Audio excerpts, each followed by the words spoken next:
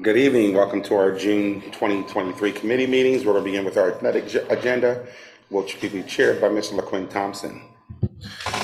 Good evening, everyone. All board members are present, except for Director Glover Brown. We have some items up for discussion. First one, 2A, small fields update.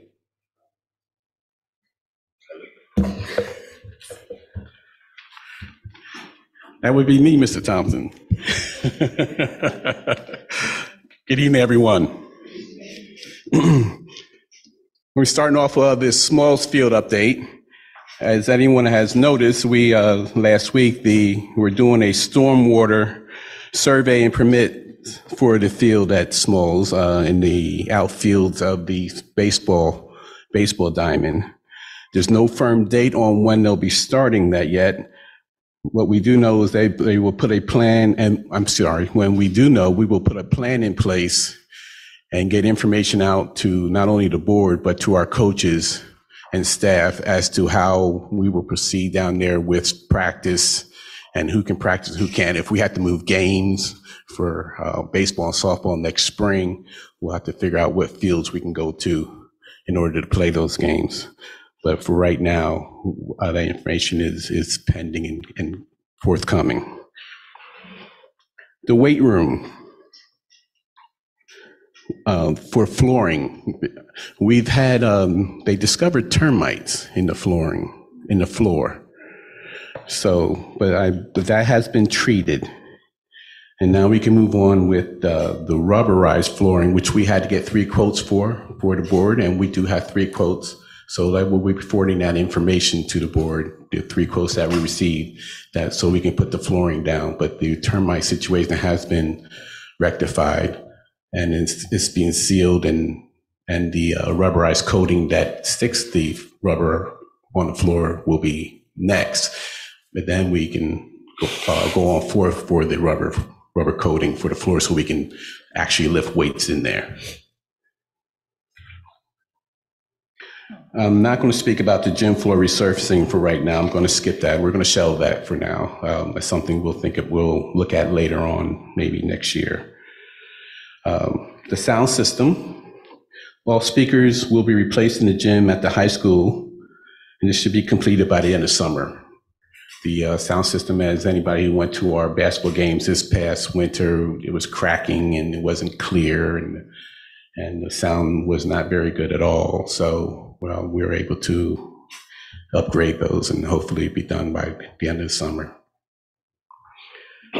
Summer workouts. Football has already started and will continue into July for summer workouts. They had what I want to call it, like an open field combine. Yes, thank you.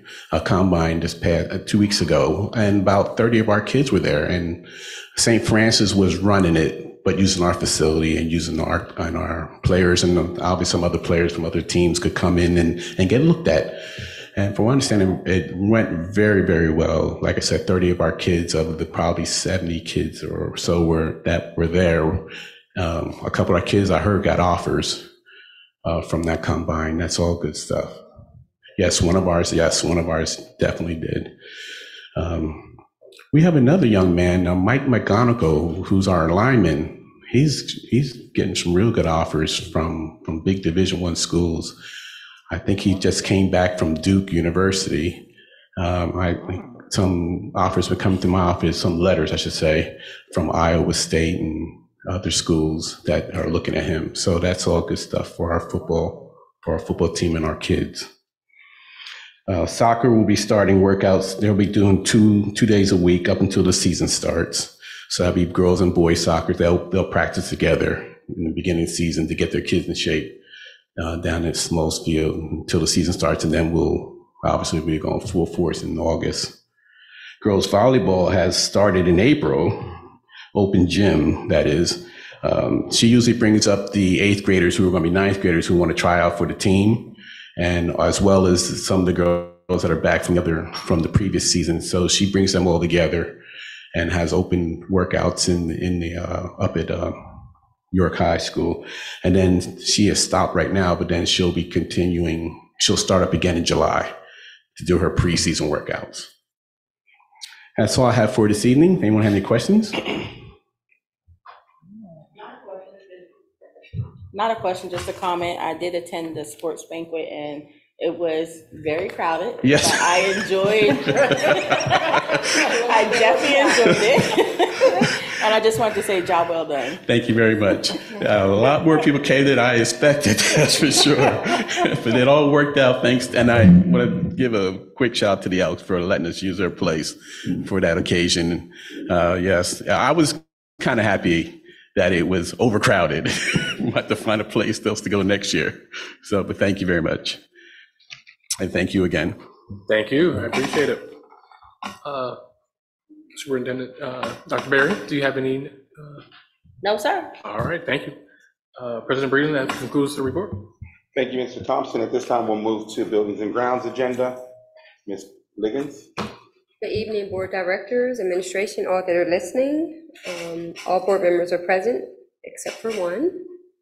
I'm going to call on Sean at this time, Mr. Haynes, to give an update on some of our items. Yes, good evening, directors. We have on the agenda the proposed approval of the switchgear replacement for the administration building. We did reach out to several minority contractors. HB McClure was one of the best quotes that came in. And I do have Mr. Muldrow and Mr. Preston here if there are any technical questions about the switchgear. And then just an overall picture, what that is for is we were losing power in previous years. So this overall upgrade of the, I believe it's square D panels and rewiring of the system should help alleviate that, and interruption of the elevator. So if there are any questions on that, we have these gentlemen here tonight. If that's all, then that concludes our report. Thank you, Mr. Haynes. And attached, we should have the year-to-date building and grounds report, contractors report, and our projects list. And we all should have received facilities use schedules list. Any questions, board directors? Yes. I have one. Yes. So I had a chance to go up to York High maybe 2 weeks ago to check out the basement of York High. I know our STEAM Academy at the high school is in a very small space. They're in a small space and they have carpet in that space. So when it comes to the activities that they do in that space, it's not very safe. It's not very safe in that space. So me and Director Orr went down there and just to check out that entire area, and we feel like it's a perfect space to help STEAM expand, of course, and also have a safe space to go with all the equipment that's already down there. My question is there a way that we can make that happen? Is there a way to to utilize that space or renovate the space to make sure it's up to code? Because it just makes sense. So it does make sense, but they have some pathway plans for that space. And also JROTC is down there. So if they can all fit, I mean, that's certainly up to principal still. And but there are several other folks down there right now, like JROTC needs that space. They can't be where the carpet is either.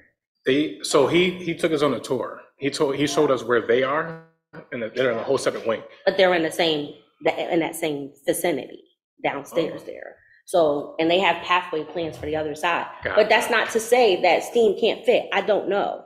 That's a principal still question. I mean, I know that there's pathway plans coming. So, I'd like to weigh in on that.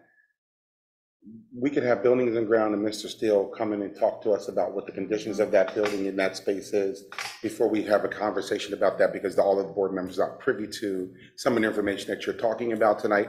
I am, but we need to get a full assessment of what's going on, and then we can have a full conversation. So we could table that conversation until we have that information from the principal as well as Buildings and Grounds. So do you want him in July or August? August will be fine. Okay, Yeah, August will be fine. okay. Thank you. Thank you, thank you. Yeah, to piggyback on what Director was saying too, yeah, that space that we looked at, yeah, would be appropriate for STEAM, because the room that they're in now, Principal Still said it's not suitable for them, it's not secure, or it's not safe He's the for some principal, reason. so. Yeah, so He's to the have him in principal. here, to tell us all about that, yeah, Yeah. would be Yeah, good. and I'm trying to understand, because I know STEAM are using some spaces, but that's not the only space No, they're it's using. not, So when we talk about it's not. STEAM and the whole scope of what they utilize, I think that that doesn't encompass the whole conversation in terms of where they are located in They the also building. use the library They sometimes. use a lot of places in the school, so we need to do a full assessment of that when we have a conversation with the principal. That way we could all know. Thank you, Director Thompson, appreciate that, and Director Orr. Any other questions, board directors? I don't have a question, just a comment. Looking at the project list, it's nice to see a bunch of yellow completed stuff. It's really nice to see, see things getting completed, so. Any questions, Dr. Berry? Oh, man. That concludes my report, President Breland. Thank you, Madam Liggins. At this time, we'll move on to our cafeteria agenda. Ms. Wilks, Chair. Good evening, everyone. Good evening. 2 members are accounted for and 2 are absent this evening. I'm going to ask if Mark can come up and give his report. You will find that there's an attachment for 2A, an Aramark diversity attachment for 2B, and 2C, it talks about the summer lunch flyer. Thank you. Good evening. Just have a few things to cover for the month of May for food service. Going down the list here, we did a lot of events in May. We did 23 events, everything from staff appreciation to moving up ceremonies in the school. We did the National Honor Society induction ceremony, some training meetings. And like I said on my notes, all told, provided about 1,800 meetings for the events in the month of May. And I think everybody really enjoyed them. For commodities, we received $36,732 in commodities for the month of May and distributed $41,777 of that stock to schools. And our ending inventory for our items in the high school is $51,936. We started our summer feeding program today. It runs through August 3rd. We had a little bit of a slow start because of the weather. The parks canceled on us, but hopefully we'll be able to get them up and running tomorrow. We have 5 open sites. And then for ongoing projects, I just highlighted the changes. We had a new grease trap installed last week at Devers. In fact, I was there this morning and they were putting the new quarry tile down in the kitchen.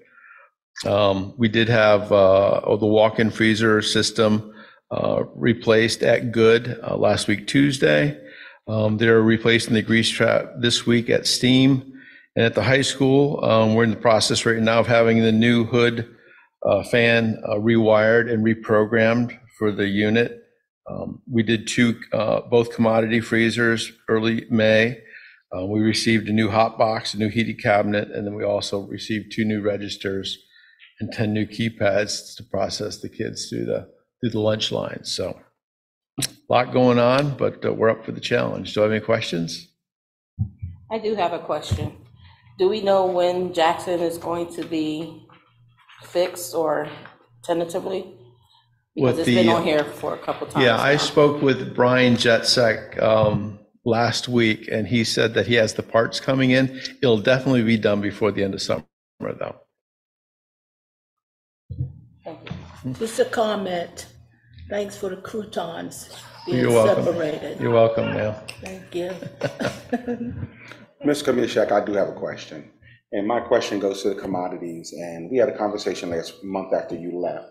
And my question goes to how often are they inspected in terms of the rotation of the foods in the commodities, wherever they're kept, and how they're going through and how we move things up? Every month we do an inventory down there, and every month we look at the dates and we make sure that everything is rotated and up to date at the end of each month. And that's where I get this number from when I tell you how much we've got in stock. And how long are we keeping certain foods? For example, give me an example for meats. If we keep the meats, how long are we keeping them past their expiration date? We don't keep anything past its expiration date. Okay. All right. Thank you.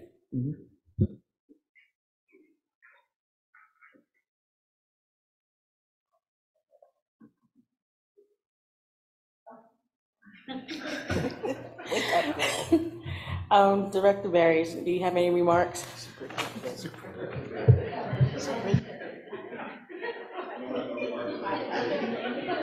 Thank you.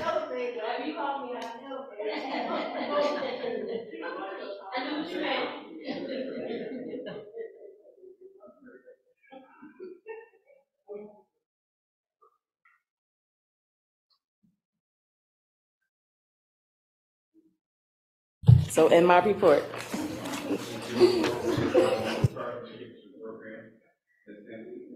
Oh, thank you, President Breland. Good evening, everyone. We have 2 board members present who are absent for Education Committee tonight. First up is Dr. Berry, and would you like Ms. Rowland to go first? Do you want to go? Ms. Washington? You want to? Thank you. You're good. Okay. Hi. Okay. Hi, everyone. I'm going to keep it brief. Hello. Thank you for allowing me to reconnect with our young people. Wednesdays were my favorite day. As they came over to the church, you can just roll through it because I'm not going to keep them. With our needs and our goals and our target audience, one of the things I liked about our young people was when they came, they held each other accountable and they brought their friends. And so it just kept growing and the word kept spreading. And I would get an inbox, hey, can so-so come on over. You can go to the next slide. The other thing that was supportive was as we were posting our little TikTok videos, local restaurants in the communities started feeding our kids good meals, and it became a game like, where are we eating today, miss? I'm like, okay. So we started with our seniors, and then towards right before Christmas, our juniors came in. And now, even though school's over, we are still working with the juniors and the current juniors who are now seniors and the sophomores who are now juniors, because you have a lot of students who have the ability to graduate early. So they want to be prepared and planned. One of the things we learned, one of the things I was sharing with the board is one of the goals we had was our students would apply to more than 5 colleges. That is necessary because it gives them leverage to negotiate. Our students in the program received more than 168 college acceptance letters. 87.5 of the students who took the SATs did increase their scores. I will pause here and say, there was a rumor out there before that said students don't need SAT scores. Our students learned this semester that is not true. That's right. That's right. Scholarships are determined by those scores. Based on what major you're going to major in college, you have to have a cutoff score for math or reading, or you have to take a remedial course in college, and that doesn't count. So now you're spending extra money. Some of the students who wanted to apply to certain outside scholarships learned they didn't have what they needed to get there. And then a lot of our students who applied to our HBCUs kindly learned 90% of our HBCUs require SAT scores. So it kind of sparked a plug for our current juniors and sophomores. When we talk about merit-based scholarships, we look at the awards they received and we multiply that by 4. And when we added up all of the merit-based scholarships for the students who participated, that was the total. So it wasn't just the SAT prep, it wasn't just the college navigation. You can go to the next slide. It was about the acceptances. So just a few of our students, you can just keep going. Jaquan Franklin, I'll pause here. One of the things I liked with his mom, the partnership with the parents was the most powerful. Doing their relationships was the most powerful. I tease them, they call me auntie now, and I call them nephews, and I call their parents family because I'll get text messages, miss, he got there's a $15,000 outstanding balance for this one, should we commit? No, not when you have $800 out of pocket for IUP and $1,000 out of pocket for Shippensburg. There's a difference. You have options. That's right. Choose the one, go where the money resides. You don't need plus loans. We don't need extra loans. Go where the money resides. So having those parents text me and call and say, hey, what now? What do we do here? What do I need? That's been the most powerful piece from this project that I didn't anticipate and really fell in love with. So you have Mr. Stevenson, our homecoming king, 18 colleges. You see the merit-based offers he received. We keep going, Mikey Gray, he's going to Kutztown. Ajay Shabazz. Can I pause here? This young lady came in not believing in herself because she transferred from another school and was told she didn't have what it needed to make it. And when she saw herself, you can go to the next slide, get into all those colleges, her confidence went up. Oh, that's right. She and her mother then took a trip down to North Carolina and decided what was the best fit for them. And she's going to Fayetteville University, Fayetteville State University. Two things, I wanted to debunk a myth. Out-of-state colleges are cheaper sometimes. Elizabeth City State College and Fayetteville have what's called the North Carolina Promise Program. Out-of-state tuition is $5,000 for the year. There you go. So her mom is not experiencing an out-of-pocket cost. You can go to the next one. Our student president and his beautiful student speech at graduation. I want to thank Dr. Berry. Some of our students had to learn about Cheyney University, the Cheyney University. And with her assistance, we were able to make some inroads. I do believe Mr. Hunt's going to be circling back to you. He now wants to be a Cheyney man. So that's J. Ron. You can just keep going. McBride, great story about him. We know he transferred here. He had some hills to climb. We partnered him with OVR. He was able to secure a grant from OVR. His father is not paying anything out of pocket for this young man to go to college. He will be playing at Misericordia. Sam, he graduated early. He had a couple of offers as well. He took his SAT in 10th grade, and that's something I do want to point out. Seniors should not be taking the SAT. Seniors should not be taking the SAT. Sophomores should take the SAT the end of the school year because it gives them an opportunity to prepare for the PSAT, which is the National Merit-Based Scholarship PSAT in November. Once their score is higher, they then begin to compete for merit-based scholarships. That is what Sam did. And the other young man you're going to see, Montrez Jackson, that's Jasir. He's going to Cheyney. And then these are the other students who participate in our programs. They live in our district. Omarion Newsom is going to Florida Memorial. He's leaving next week. He'll be doing a summer program and playing basketball there. And Montrez, if we can pause here, he's the other student who took the SAT in 10th grade. So we use two portals, the Common App portal and what we call the HBCU Common App portal. If you apply early in the Common App portal, the application fee for colleges is not there. And with the HBCU Common App, it's $20, and that goes out to 67 HBCUs. I want to thank the counselors, the staff. They were always responsive and uploading things we needed. The other thing we worked on was what we call academic resumes. When the students actually did the resumes, this is what it looks like. It's different from a typical resume. This is what we teach our young people how to create to apply for scholarships. And some of them are very successful with it. This is the list of our students who I'm working with now. Like I said, each day they keep bringing more friends, and I'm okay with that. But we are working and meeting together during the summer at the York Young Thinkers program on Sundays from 11:30 to 2:30. So thank you. Any questions? I have a comment. I think this is awesome. Back in my day, of course, we didn't have these programs to wrap around us. We had to figure it out, unless you had a good guidance counselor and a strong family unit. But I am very excited and happy to know that you're working with our kids on this level. It just warms my heart. So thank you.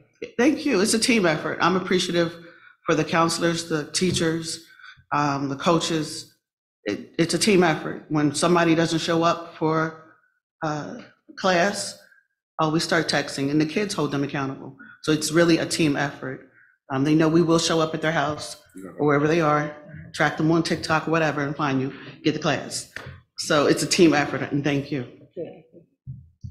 I'll echo the same sentiments, and just recognizing that, seeing our kids in our district when we know that they can excel, but now everyone else knows that they can and they have the ability, and it's exciting to see the glow in their eyes when they recognize that they are worthy of a scholarship and they've met whatever criteria that they've met, and they aren't entering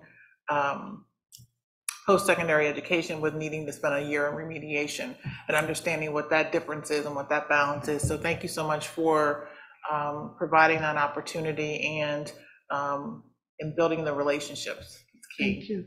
Thank you. Ms. Washington? Yes, Yeah. sir. Yeah. Okay. Go ahead. I'm gonna take you way back. Okay. When I know where you're going.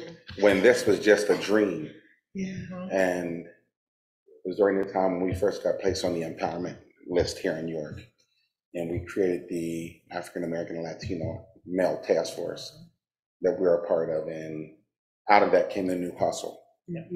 And you talked about what you wanted to do in terms of helping our young people overcome these hurdles and these other obstacles that are put in their way.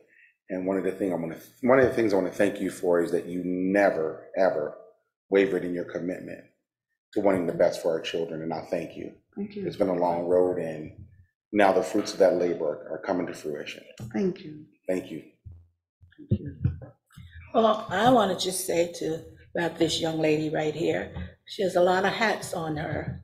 Not only is she chairperson for NAACP York branch, she's been elevated to the state chairperson of the EDS committee. Right on with you, Sherry, and I'm trying to work with you when I can, so, but you know how to get in touch with me whenever you need me. Thank you. You're doing a great job, honey. Thank you. Thank you.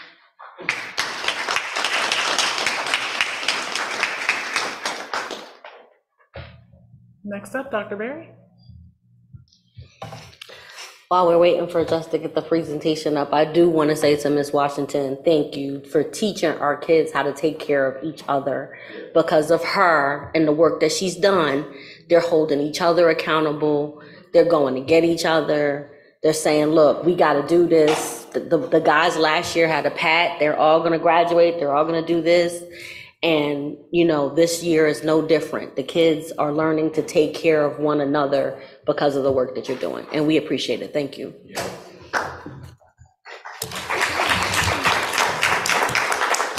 Okay, our Learning Safely updates. So a couple of updates from my office. Did you notice something different? There's no more COVID stuff there. I took it out temporarily, probably, but it's out for now. It's been low for 10 weeks, so I feel like we can come off it for a little while, but hopefully I won't have to put it back in the fall. But just a few updates from the superintendent's office. The HR department has worked diligently to get positions full and filled that have been vacated. Currently, the district has 27 teacher openings and 22 ESP openings. So that office is going to be busy all summer making sure that those openings get filled. And I wish I could tell you that that's going to be the final numbers, but we all know that when a school year starts, because this is my pet peeve, I'm gonna get on my soapbox, because Pennsylvania doesn't do anything about letting people know when you leave. They leave whenever. And so we get stuck trying to start the year with no teacher because someone decided they were gonna leave September 1st. So again, that number will likely rise, but I do think that that department, along with E3, has helped us to look at the recruitment process differently and to do some different things. So speaking of different things, last month, the HR department did a district-wide job fair, and there were 56 people that signed in.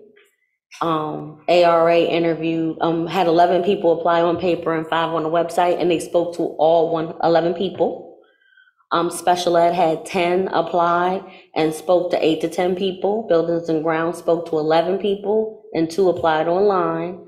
And security had 8 apply and they spoke to 15 people. So I would say that just the FaceTime alone made it a success. And you know, that anything that we can do to highlight the district and what we have to offer, we have some great benefits. And it's a great place to work, so we'll just continue to plug along trying to get people to come. Last week, the schools participated in a multi-day E3 professional development, which highlighted PLC work. I want to thank the staff, Dr. Gloucester's shop. They put a lot of time planning into that, and it was very successful, and it was very well attended, and we really appreciate the whole leadership team that jumped in. I think Dr. Foster was involved, Miss Special Ed was involved. I think somebody from Special Ed was there. Yeah, so all departments were represented, and our staff got a chance to, you know, dig deep in some much needed PLC work. So kudos to you, because it's not always easy to do professional development. It's that much harder when the school year ended that week. So, so good job. Oh yes, that's right, Dr. Miles as well, absolutely. And I'm sure she did a lot of the talking. You know, that's her sweet spot, you know.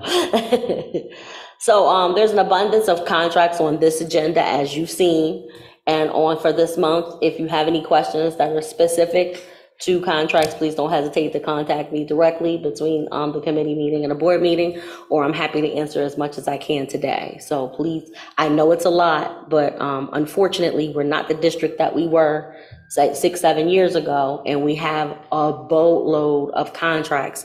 And because of the procurement processes and all of the different things that are going on now, we now have to renew contracts every year, specifically those that are paid for with grants. So those contracts typically end June 30th and begin July 1st. So that is why you have an abundance of them on the agenda.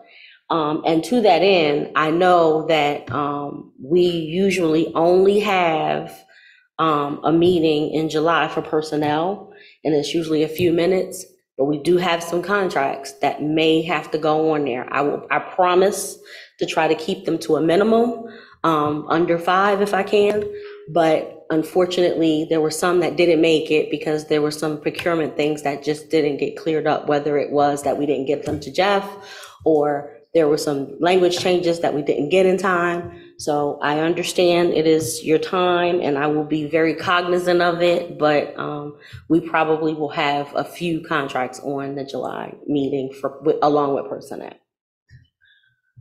We are gearing up for summer programs. Just to name a few, we have Summer Slam, which is the district-wide summer school program from K to 12. We also have the BOSS program, which is rising 9th graders. We have the Rising K program, which is the pre-Kers going to kindergarten. We have ESY. There's also another program that Special Ed runs, the Transition. Are you guys doing that this year? The Transition program, there's several different ones. And this year we're doing something a little bit different. We have some enrichment camps that are going on. They're like week-long camps that are going on various topics. So there are a whole lot of summer opportunities for our kids to both keep them off the streets and, you know, avoid the summer slide and, you know, get meals and do all the fun things that they do during the school year. It is an abbreviated day, and they do not come on Fridays. And they also have the opportunity to get fresh fruits and vegetables weekly from a grant. So we're looking forward to that. The district annual report is being crafted for distribution. We're hoping to have that finished by the 30th and be ready for distribution on the 1st. It will contain any and all information from the 2022-23 school year. And by the way, your picture looks very nice in there, so that you took the last month. So looking forward to that. Okay, so we have some updates from CNI. Dr. Foster, do you want to go over these updates? Okay. Take Sean's mic if you want, if you want. It is Sean's mic. He has the most of the time.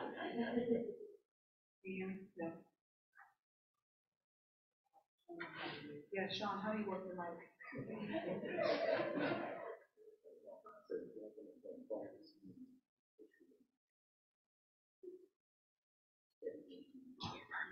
Thank you, Sean, for your mic.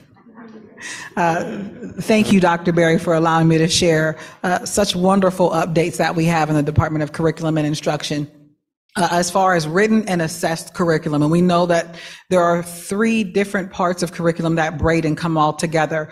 The assessed curriculum, where we measure how well students have performed, the written curriculum that we utilize at the district level to guide what the instruction should be, and the taught curriculum that teachers engage in every day on a day-to-day basis.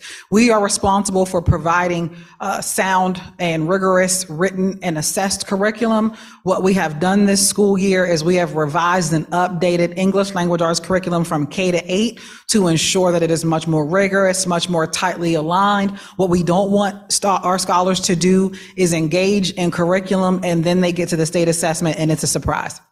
Whether it's that it's stamina, depth and breadth of what they're reading, that they're not reading enough. For example, in 3rd grade, it's very heavy in nonfiction and narrative. It's not a lot of fiction. There's a lot of fiction in 4th grade. We want to ensure that students have exposure to those types of things. So that's what we're engaging students in. In mathematics, we've revised K-8 for those very same reasons. We have also revised the mathematics curriculum, the assessed curriculum for mathematics, again, to increase rigor. What we've learned over the years is that our state assessments aren't necessarily content assessments. They are reading assessments that measure students' ability to do content. So as long as we can expose them to the various reading passages and real life applications to what they engage in, the better off they are. That is in partnership with Dr. Gloucester's office with data and assessment. So that has been a team effort all year. And we also have a contractual agreement to revise our English language development curriculum K through 12. That is huge. As we learned in our program review, that was something that was recommended that we do yesterday.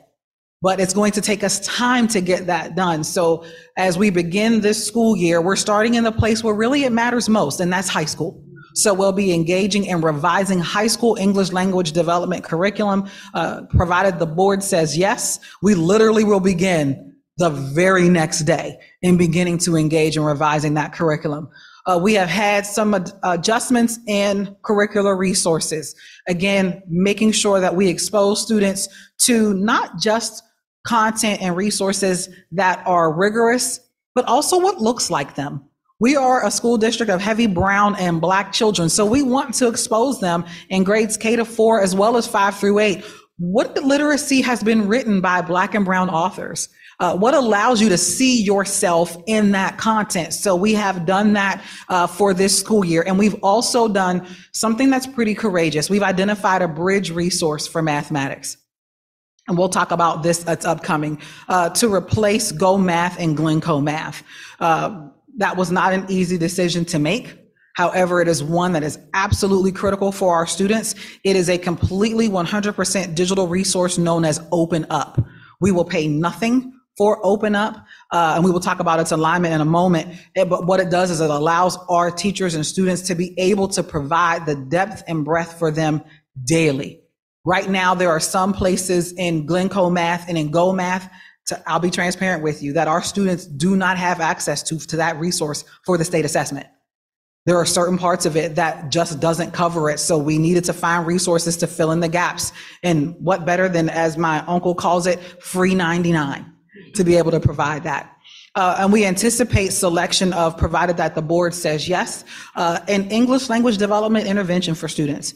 That was also part of our program review, that we begin to literally embrace their exposure to English language acquisition. And that will be with Imagine Learning Language and Literacy. It provides extensive exposure to students to be able to gain experience in English language acquisition in over 15 different languages if necessary to begin. the school year if they have to, and then bridge them into English language, into English only instruction. It's done during intervention time. It allows for students to be able to hear it and practice one-on-one. But what makes it even better than other programs is that it provides correction. So if a student is, and we know our English language is unique, left, left, and left can mean 3 different things. But if a student learns and says left, but that's not correct, the program will self-correct in real time for them. They can practice at home, they can practice here at school, etc. I think I have one more slide.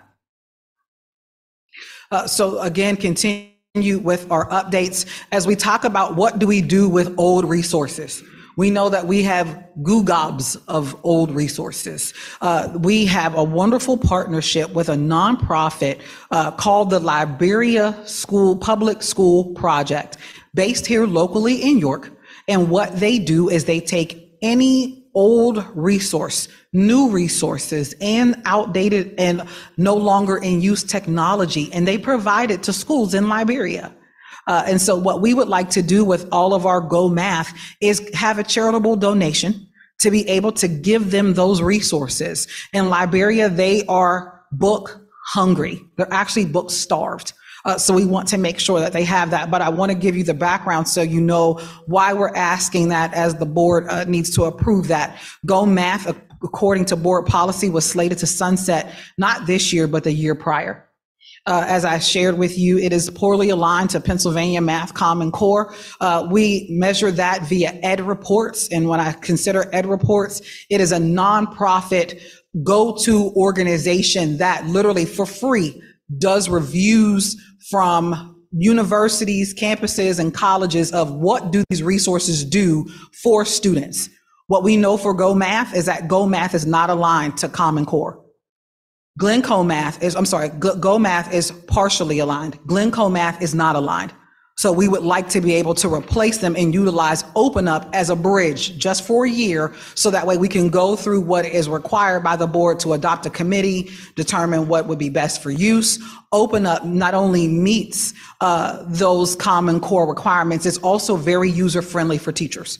So we've introduced it to teachers in May during the election day, so that way they can begin to just, feel around, poke around, see what it is that they like and how they like it. And we also have slated 5 professional learning opportunities for teachers in partnership with Dr. Miles and the E3 team to be able to expose them to what this looks like and how do we lesson plan now with this digital resource.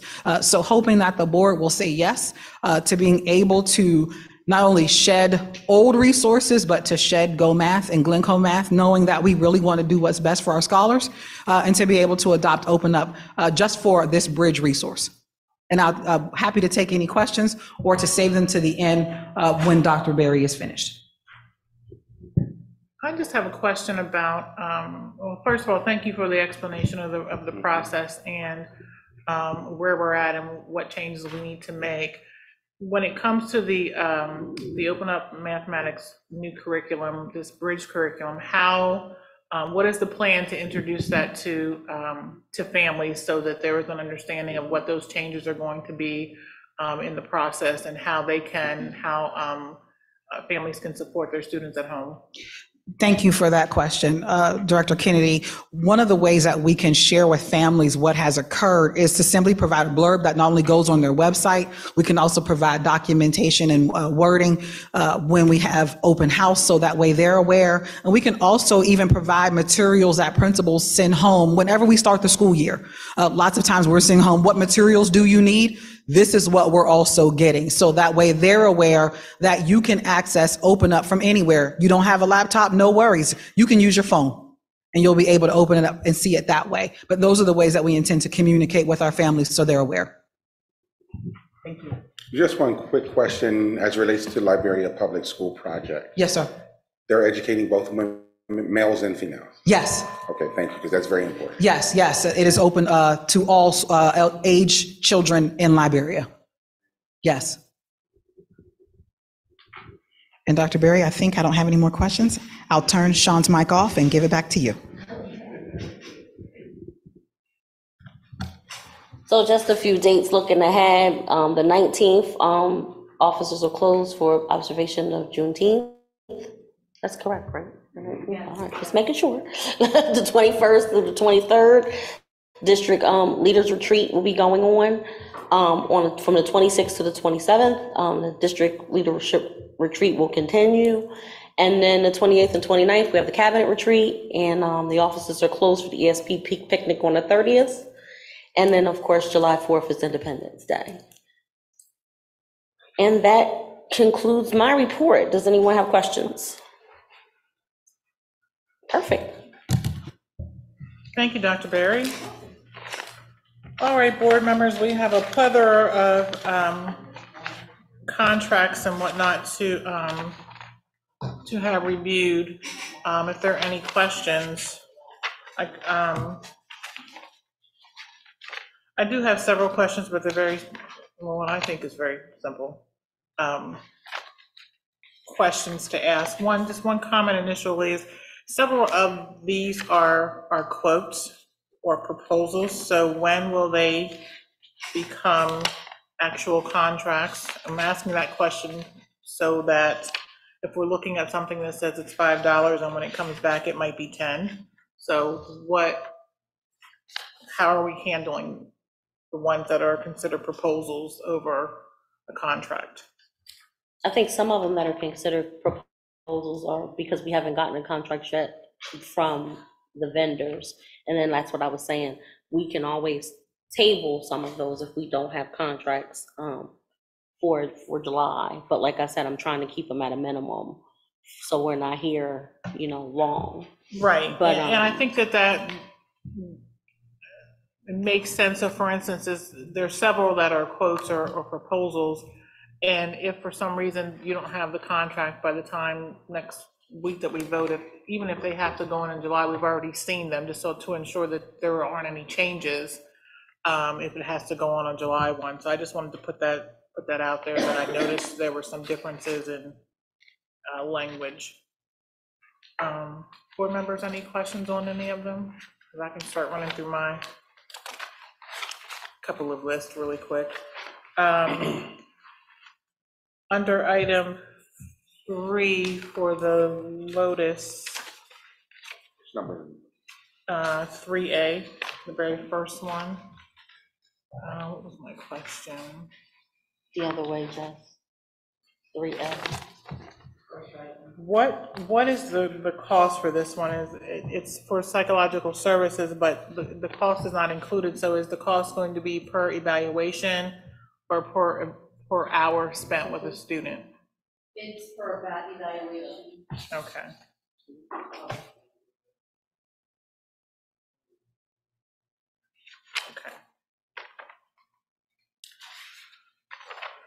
Next up with 3B for Learn Well.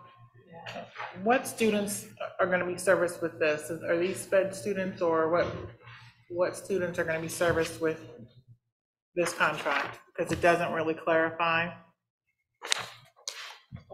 I had a question for that also, because it just says one student, for a student. Well, So that's why I asked. Child? I actually have to look back into that one because I'm not sure the language for that. Okay. Oh, okay, thank you. I was like, What's the placement? What's the placement? So they have gone through this program already. Correct. That is a placement that we have for students that could not be placed in the other facility. So that's why we had Learn Well.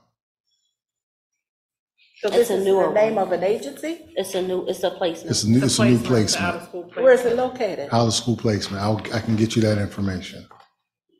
Never heard of it. It's a newer one. Unfortunately, we are struggling to get placements because the normal placements are full, and our kids are maxing out.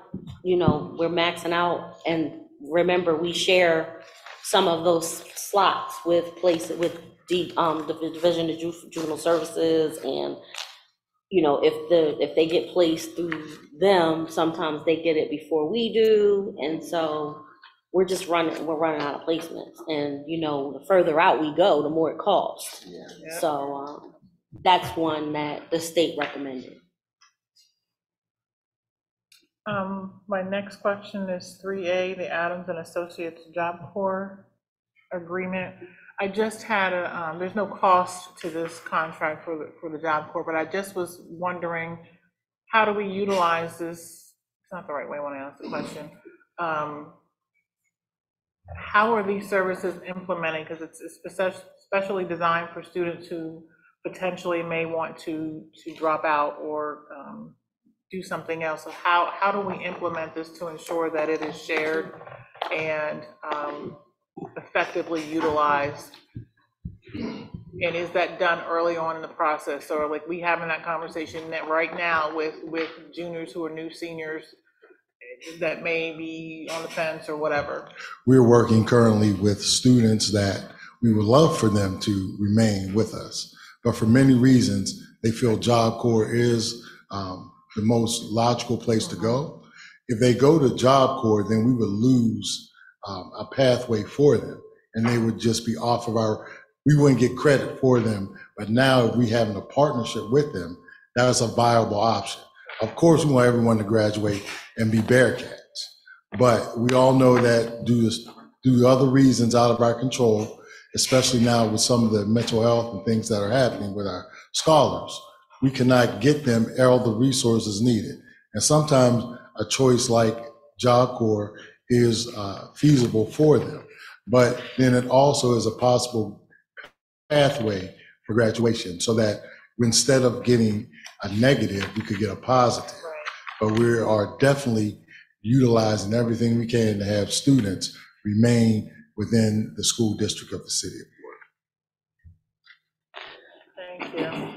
Madam Chairperson, I had a question on item 3C. I know we were down to 3E, but That's I'm gonna fine. jump back up to 3C, this I Wonder Professional Learning Agreement. That's the EL curriculum that Dr. Foster just talked about for our English language learners. Okay. What's your question? Okay. Yeah.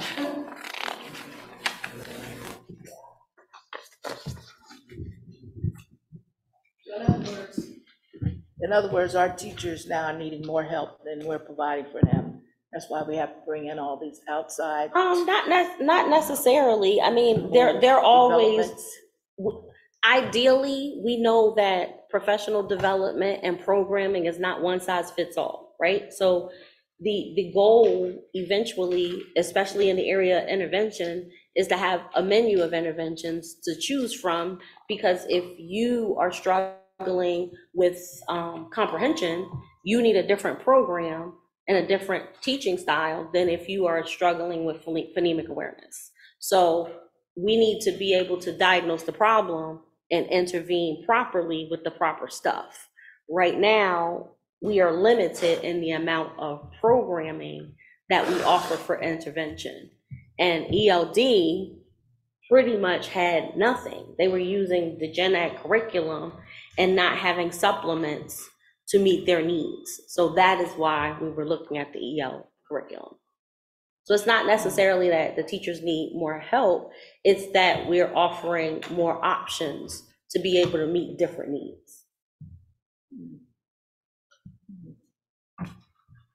Just, I'm looking here at item 3, and Young Thinkers of York Incorporated in 21st Century MOUs. Who could talk more about that program and how that's going to be introduced and how are students going to be engaged into that process? So the Young Thinkers of York has been a part of the 21st Century grant since its inception, and we have to have partners outside as a part of that grant.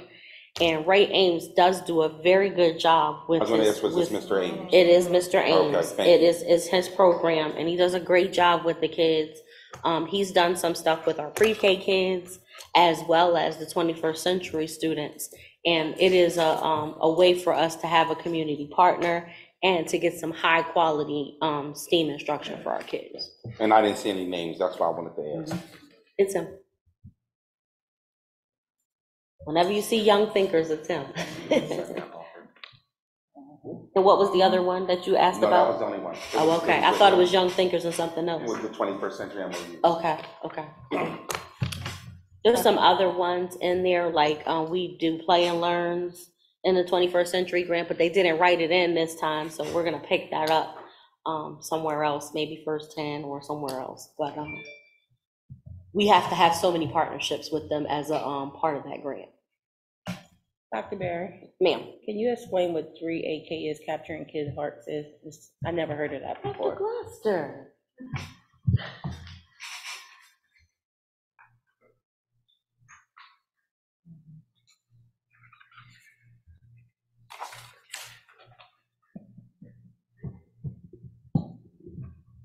Thank you. Good afternoon. So Capturing Kids' Hearts is an initiative that we are looking to institute at all of our schools, but we'll be focusing first at Devers K-8. It is an opportunity for our leaders to really move into supporting our teachers, into fostering an inclusive school for all students, right? It's the idea and the adage of, you may forget what someone has said to you, but you'll never forget how you made them feel. And so we're fostering this culture of capturing our students' hearts so that we can reach their minds and their spirits. And so it'll be a year-long series that the Devers team will go through first. There'll be 2 days of intensive PD, and then they'll have a year-long level of support. They'll have teacher champions. The principal will be able to be a part of a national cohort to support that work there. And the idea really is to not only foster this inclusive culture of belonging in the building amongst the students, but likewise the teachers to see their students as people. So we're looking to start that work at Devers. It's my understanding that Principal Miles, Dr. Miles did that during her tenure at McKinley several years ago. And personally, I had an opportunity to be trained probably in 2010, years and years ago. So this is something that's been nationally recognized and has been instituted, across the country. And we're really super excited about doing that work. It also aligns to the equity priorities that we have. So helping our teachers again and our leaders to see our students as people, and capturing their hearts to the extent that we create this inclusive culture of belonging in the buildings. Absolutely.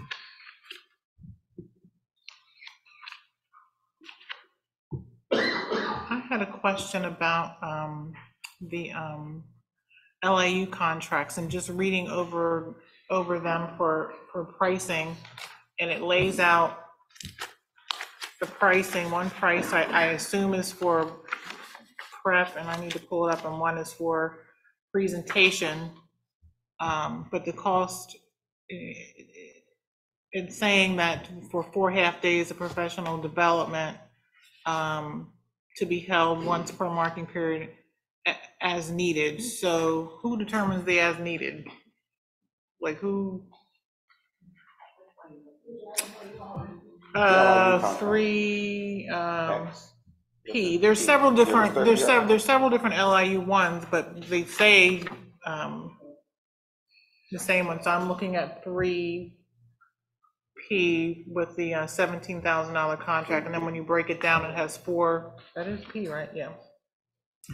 It has 4 sections, but it says, under quarter 1, it's 4 half days to be held once per marking period as needed, $1,000 for prep and $1,000. I'm assuming prep that's what it is, and Perez is presentation. I don't know, but there's different costs. But who determines the as needed? Because if we're agreeing to this contract, looks like this one. Are you asking if the as needed is coming from their end or our end or both?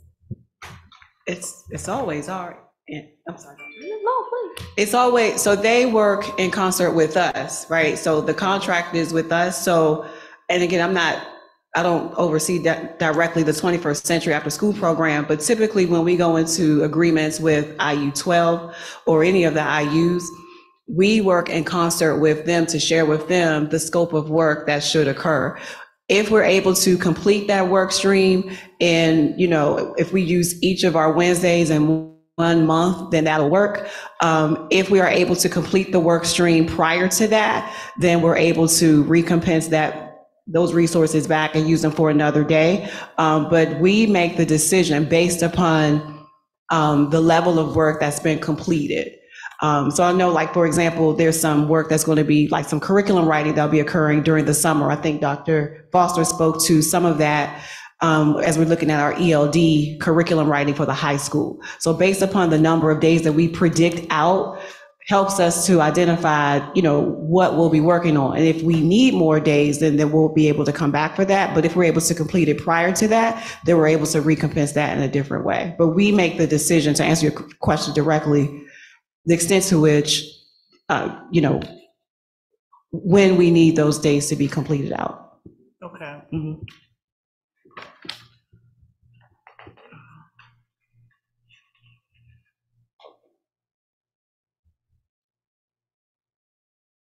And then my last question is about the Family First Health Agreement.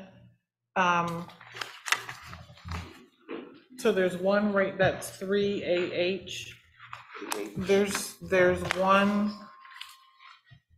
$300 rate for services rendered, and then there's a $325 for, there it is. So it's $300 per hour for professional services for delivering of care, and then it's $325 an hour for coordination, prep, and travel. So each one of those items is a separate thing. So we're going to pay them $300 an hour to deliver the service, but then we're going to pay them $325 an hour to transport and prepare for the delivering of the service. For that Family First Health, Yes. we're looking at to bring them back from what we needed for our medical services when they received the doctoral, when we got our physicals. Mhm. So that was what was the language, what we had in the previous contract. That's what we had prior to COVID. For the last 2 years, we did not have school mandated physicals. So to do that, that was the previous language that we had, and that's what it was done for, as we had to do all of our school buildings in grades 3, 6, and 11. So that's what was previously, that's what we had.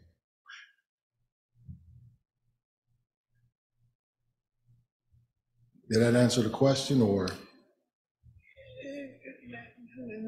No. You're trying to find out, are they gonna come for when the doctor comes out to do the mandated physicals, or in the materials that he has to bring? Okay. So there's two separate contracts. One is for services for pediatric doctor coming, the dental program, all Correct. that. Okay. That's the 325 one with the travel. And then the other contract is that for physicals? That's for the physicals. So that's for our physicals. So we've run into a glitch with OSS in our physicals. So they can't accommodate the on-site physicals. So that's why I asked the question. So That makes sense. now that we're it's a separate going contract. to That looks marry like all one thing. services with Yeah. them to try to make up for it. Because historically, 90% of our kids get their physicals at school Right. for sports. Well, OSS is now saying they're not coming to school to do physicals. So although we have a contract with them for the trainer, you know, we need to fill that gap. Yeah. And Family First Health doesn't have the capacity to take it on totally. We still have to use OSS some, but they're willing to take on some of it and help us out with the on-site physicals. Okay. So that is why it's two separate contracts. Does And that that's make why- sense? Yeah, it makes a lot of sense now that you explained it, because when you look at this, It it's like they doesn't- were paying $300 to do the service and then $325 to come and set up for the service. But after you gave that explanation, it's It clear. doesn't indicate that it's two separate contracts. That's why I asked the question.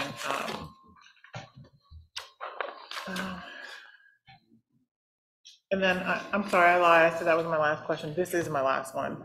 On the two community and schools contract,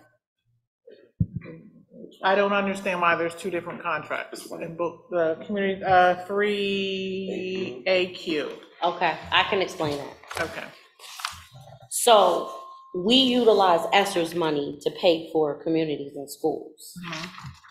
And because we utilize ESSER's money, we can't enter multi-year contracts because it has to be a year by year. Right. And our community, we received a grant, a slant grant through communities and schools that has a matching component. And that grant will add 2 additional schools for 3 years. But we can't enter a 3-year contract. We can only do it year by year. Okay. So the slant grant is one contract. And then the other contract is our traditional communities and schools contract. Okay. And this might be a longer conversation because the communities and schools contracts is a lot of money and they do a lot, but I would just like in another time, have a detailed conversation about the impact of their work, but that's another meeting. They were dying to come and present data. I was like, not this month. So we'll have them in August. Any other questions, board member Dorn? Yeah, I do. Item 3T. What's this flexible instructional day? So FID days are what used to be snow days. We used to build snow days into the calendar. So because of online learning and our ability to do, the state has come up with a system called flexible instruction days. And it's something that we have to apply for to get. We can get 5. Every 3 years, we have to reapply for them. So this is the 3rd year, so we have to apply again. It doesn't cost us anything, but the board has to approve it. So if we have weather days, we can use a flexible instruction day instead of having to make up a day. Okay, so the snow days are gonna be. Snow days are pretty much obsolete, like they're unless. Because we didn't have any this year. Unless we're like. Having snow. You know, yes. Yeah. They have the ability to work at home, and this PDE has put this system into place, and they want to make sure that the board knows that we have a plan. If the kids are off school, it has lesson plans, it has this, it has that. And so we have to get that approved by you all before we can submit it, and it has to be sent up to them as part of the application. Okay. And it has to be a roll call vote. Okay. And then I'm looking at this items, there's 3 of them, actually, 3AE, AF, and AG, the interpreters. There's 3 of them. They're what? I'm sorry? The interpreters. 3AE, AF, and AG. Right, those are folks that interpret for us for parent-teacher conferences, day-to-day, testing, modifications, and accommodations. So those are folks that we have on contracts to help us with. Okay, so they come as needed, or they're here all the time? They come as needed. Okay. They're not here all the time, no. Okay, and my last thing was 3S. Do we know who the ghetto Vaughn law firm is? Do we know those folks? Is this a different law firm? I might have heard something about Are they new, or they have been with us for ages?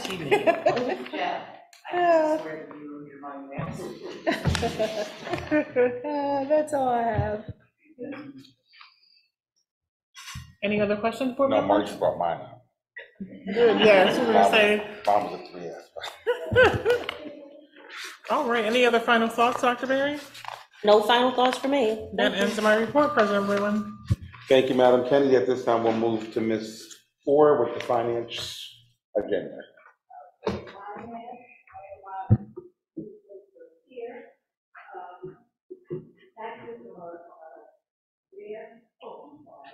Sorry, I put that on. My committee members are present, and you all received all the attachments. Mr. Sean doesn't have anything to report for us this evening. Everything is put in place, and now with the district as close of the year, I'm sure coming back for school year, we will have more finances to report. But there's nothing pertinent for tonight moving forward. Any questions, anybody? These are items we will vote on, of course, next Wednesday at board meeting. Any questions? Dr. Berry? No, ma'am. Okay, that's my report, Mr. President. Thank you, Madam Moore. We'll move to our general policies agenda. Mr. Thompson? Thank you. All board members are present, and I'm going to pass this right over to Dr. Berry. Well, thank you, Mr. Thompson. Okay. Not too many today. Not as many as last month. Policy 801.1. I think that's where we're starting. Oh, no, 802. 810.2 is the first one. I'm sorry? I don't have 203 as my first one.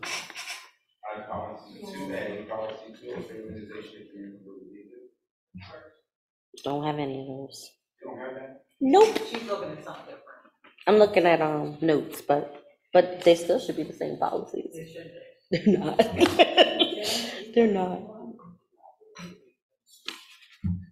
Oh, they're in a different order. I don't know why 200 would be after 800, but that's okay. Okay. Policy 203, immunization and communicable diseases. Those revisions happen as a result of the expanded regulation provided by the PA Department of Health to include guidance from the state and the local health officials regarding immunization and communicable diseases. So the actions that shall be taken in responding to a student with a communicable disease have also been added to that. That's new language. Policy 209. There's changes to this policy about more specific language about health examinations, screenings, and guidelines. And there's a new section of the policy including regulations regarding monitoring student health and maintaining student health records. Policy 209.2. This is the diabetes management policy. It's a new policy. It reflects requirements of many state and federal laws and regulations regarding school health personnel interacting with students with diabetes. And you know why? Because we have so many more students that are being diagnosed that they put in a separate policy. Policy 210 point, I'm sorry. I just have a quick question about the new diabetic policy. Under that section that's called trained diabetes personnel, who is the other designee other than? So there will be several. So both nurses will be trained quite naturally, and then whoever the teachers are that are associated with the child that has the diabetes, they will also be trained. Thank you. Mm-hmm. And then the health and wellness team that is coming will be training people on there as well. So we'll have quite a few people that'll be trained. Let me ask a question on that. Yes. The diabetes part.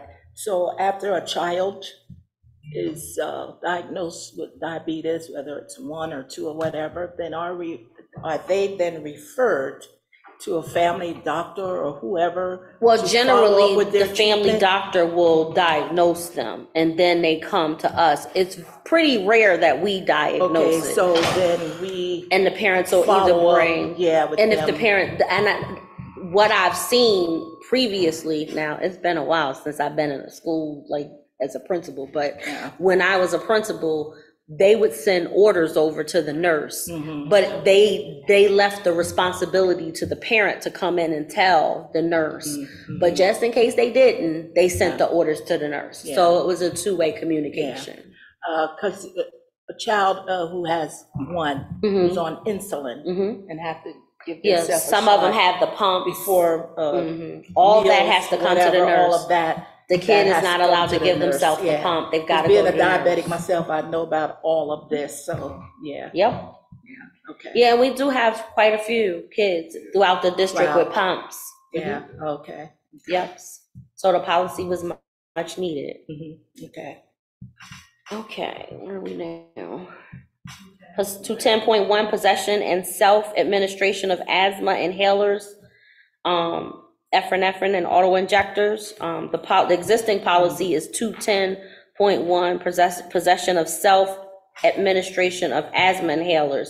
They've added the epinephrine and automatic injectors. It's been expanded to include that because of the responsibilities and guidelines that have been added, as well as the regulations for student self-administration of epinephrine auto injectors. The regulations regarding training of the staff and storage of and disposal of the epinephrine auto inhalers are also added. So the epinephrine does expire, so you can't go your entire elementary career with the same epinephrine pen, right, Mr. Rondra? So they have to get a new one every so often. And I think that's something that it wasn't in a policy, because I had the same one the whole way through. I did. When I had the same one. I do have a question. Will the nurses make sure that the students who are self-administering be trained? Because I know there won't be any kids self-administering epinephrine. They have not to, the epinephrine, but the inhaler. I have seen kids. They're not allowed to have the inhalers. If we catch them, we send them to the office. To the nurse's office. I mean, in the nurse's office. Yeah, but the nurses do train. They do train. That's what I'm making sure. And they're supposed to be getting trained by their healthcare physician as well. They are. But the nurses are definitely training kids on using asthma pumps. I happened to be in a school one day, and the kid was pumping it, and then all the medicine was coming out his mouth. I was like, no, it's gotta go in. I knew how to explain it, but I couldn't get him to. And so she was like, no, you need to breathe in, hold your breath, and our nurses are great about that. Yeah. And then some of them don't know the difference between the preventative medicine and the other medicine. So the nurses are doing a lot of education on that. They are. And to piggyback on that too, my Pudge has asthma really bad, and I had to get with his mother, see that he gets a pump in school. You can't have them calling me for me to run a pump up there to that school. He needs to have one there in school as well as home, because he suffers with asthma, but he is doing better. Yeah, and they need to know that they have medications there at that nurse's office. They do. They have them. Okay. Policy 331, is that where we are? Yep. All right, more specific job-related expenses, more specific requirements for reimbursement for job-related expenses have been added to this policy. 331 is recommended for liability purposes. What do they consider as job-related expenses? An example. Well, what is an example of a job-related expense? A job-related expense, if you are traveling and you incur parking, and you are traveling for the district for a conference and you park somewhere in a lot and you have to pay for parking, that's a job-related expense. Or if you are doing some sort of program in your school, class, committee, and it requires materials that have been pre-approved, and the principal authorizes you to get those materials, it's a job-related expense. So in other words, if an employee is parking somewhere and they're seeing where they have to pay for that parking. But that would be like for a conference, not if you come to the central admin building and you pay for parking. That's on you. Like you could even find somewhere else to park or going to a conference or something. Aren't they paid for mileage or anything? Or is they are paid for mileage, but if they park, this is going to be something separate. Well, we've always paid for like if I go to Harrisburg, they get paid for mileage.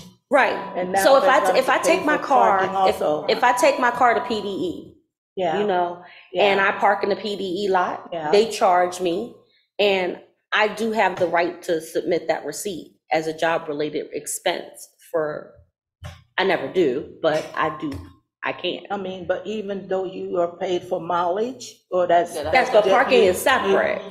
Parking is separate than mileage. It's a separate charge. It's a separate charge. Yeah, like if you go somewhere in Harrisburg and you park in one of those big lots, or they're gonna hit you up. Does that apply to us? If you're at a conference and if you're on a conference, yeah. That's what I'm asking, Jeff. That applies to us, Yeah. right? Not just you all. Okay. Absolutely. What do you say, Jeff?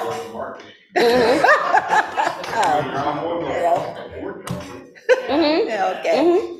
That's right, because, yeah. Yeah, and when you look in the policy, there's guidelines right here in the policy. Yeah. It outlines the guidelines. Yeah. Yeah. Okay. That was my question. Okay, policy 918. Yeah. Oopsie, forgot 810. Sorry. School bus drivers and school commercial motor vehicle drivers. The policy was originally adopted in 2005 and has not been revised since that date. Act 131 of 2020 revised the vehicle code with provisions for 75 PA CSA section 1609 on requirements for commercial driver's license and 1604 on notification requirements for drivers. The new policy has been revised to reflect those changes. Commercial motor vehicles are larger vehicles that exceed a weight of 26,001 pounds and are designed to transport more than 16 passengers.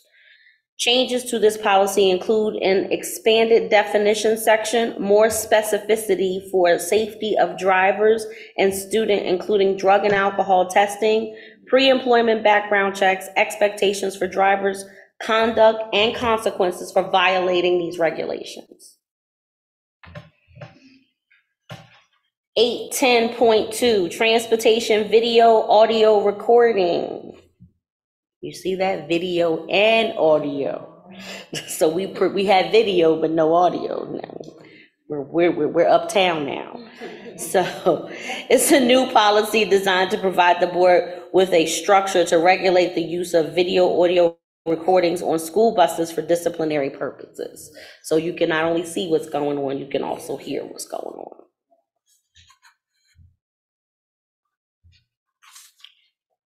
810.3, school vehicle drivers. This policy focused on school vehicle drivers and has also been revised to reflect the changes found in Act 131 of 2020 that revised the vehicle code for provisions 1606 on requirements for commercial driver's license, on notification requirements for drivers. School vehicle drivers refers to drivers who operate a motor vehicle designed to carry no more than 10 passengers. This policy offers very similar guidelines as 810.1 with the commercial referring to the above. It is recommended for legal liability purposes. And I think the last one is 918, right? Title I, Parent and Family Engagement. This policy was revised because of a recommendation from Title I Audit Team. PSBA drafted, dated 2/18/2018, was used to revise this policy. The policy has been revised to adhere to the Title I requirements regarding parent involvement and parent engagement. The revisions include an extended list of district responsibilities to enhance communication and from parents and guardians, including annual meetings, opportunities to provide input to the development of the Title I program, and building greater capacity of all schools and planning and implementing an effective parent engagement model for the Title I parents and guardians. Policy 918 is mandated to adhere to Title I federal guidelines regarding parent engagement. May I answer any questions? Yes, in regards to that policy, it's not added as one of our attachments on our agenda. Okay. I can follow along. Yeah, I guess it's not, that's not there. I tried to There's click a on few it. of them, so we Yeah. might have missed. That's okay, I just, yeah. Just make sure we just add that. So We'll that get it everybody will there. look at it. We'll get Thank it you. there. Can I answer any other questions about policies? Mr. Breland, that concludes my report. I'm sorry. Yeah. Oh, I'm sorry. Mr. Thompson, We'll get it- we'll figure it that out. concludes my report. Thank you, I appreciate it. All right. I apologize. Anyone have any other questions? All right, that wraps it up. Thank you, Mr. Thompson. I believe this is the part where we go into executive session for personnel and legal matters. Yeah.